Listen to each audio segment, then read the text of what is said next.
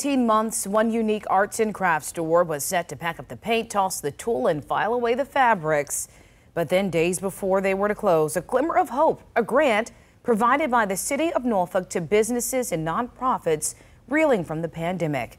That was the case last week for the 757 Creative Reuse Center, an arts and craft thrift store. The owner and another employee were set to lose their jobs. The store to become shuttered, a casualty of COVID. Then at the 11th hour, the nonprofit received a $15,000 core grant to stay afloat, part of $2 million the city allocated after being awarded $21 million from the CARES Act. That was a huge windfall at exactly the right time, exactly when we needed it. And so we were able to just reverse course on our decision very quickly. 757 Creative Reuse Center is one of 94 businesses or nonprofits that received the grant.